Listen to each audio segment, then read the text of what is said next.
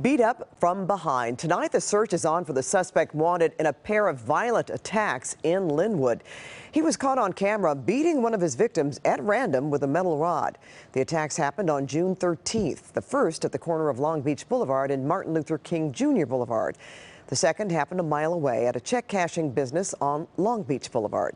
The security video of that attack is short and intense. Investigators say it shows the suspect parking a truck, storming into the business and beating a man. He repeatedly hit him in the head with what deputies believe is some sort of heavy pipe wrench.